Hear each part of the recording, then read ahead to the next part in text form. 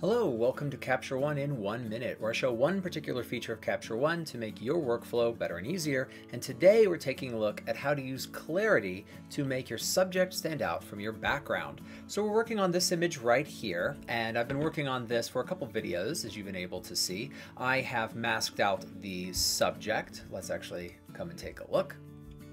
I have been able to heal and remove some distracting elements from the background, and I've done a little bit of color work, and I'm feeling pretty good, but I want my background to be a little bit less prominent. In other words, I want my subject to stand out even more.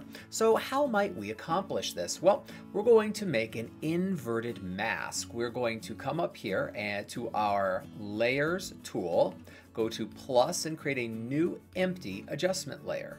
I'm going to rename this, because you name all of your layers, Not Subject.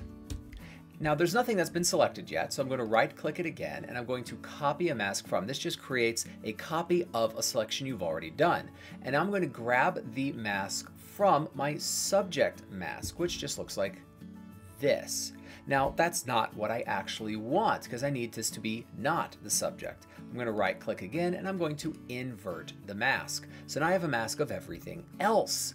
Now that I have this, I'm going to take my clarity down on this particular area, but I'm going to bring my dehaze, which is nice for background, up.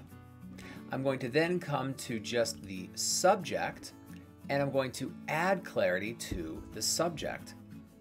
And in doing so, I'll be able to add some detail and some brightness to the subject while making the background less noticeable, less detailed. Anyway, that's an easy way of being able to separate subject from background. I hope this has been useful, and I'll see you next time.